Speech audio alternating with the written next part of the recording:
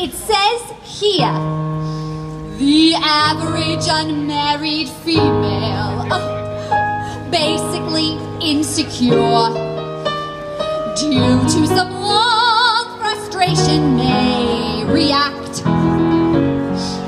with psychosomatic symptoms, difficult to endure, affecting the upper respiratory tract.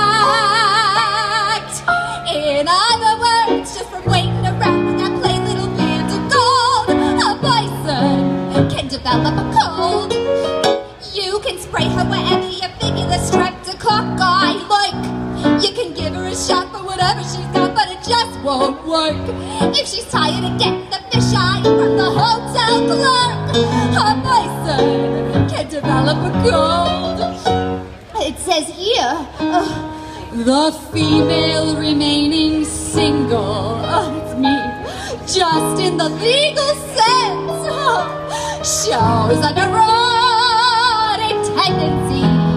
See note, oh, note, chronic organic syndromes, toxic and hypertense, involving the eye, the ear, and the nose and throat.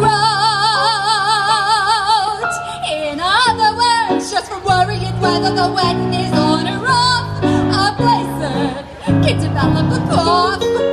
You can feed her all day with the vitamin A and the bromo fizz, but the medicine never gets anywhere near where the trouble is. If she's getting a kind of a name for herself and the name ain't his, a bison can develop a cough.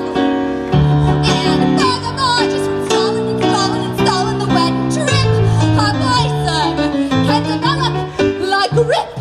Oh. When they get on the train for Niagara and she can hear church bells chime, the compartment is air conditioned and the mood's sublime.